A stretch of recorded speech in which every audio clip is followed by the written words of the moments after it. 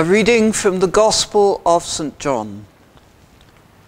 In that day, that great day of the feast, Jesus stood and cried, saying, If any man thirst, let him come unto me and drink. He that believeth on me, as the Scripture hath said, out of his belly shall flow rivers of living water. Many of the people, therefore, when they heard this saying, said, Of a truth, this is the prophet.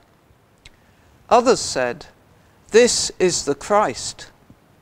But some said, Shall Christ come out of Galilee? Hath not the Scripture said, that Christ cometh of the seed of David, and out of the town of Bethlehem, where David was? So there was a division among the people because of him.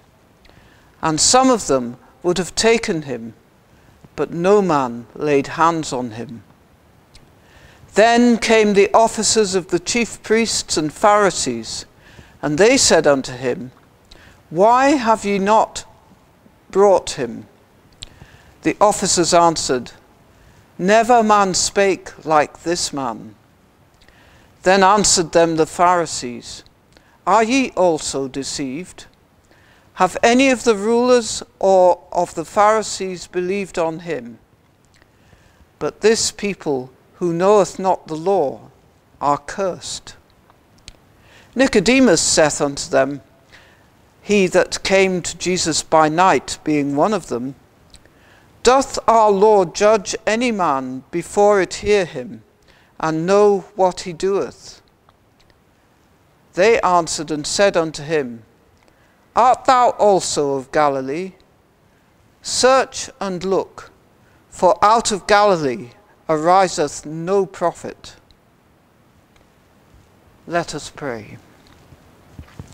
Lord Jesus Christ, give us grace to see the point of view of others, humility to accept when we get things wrong, and sensitivity in our attitude when we are right. Help us in the whole of life to pursue all that makes for peace. Amen.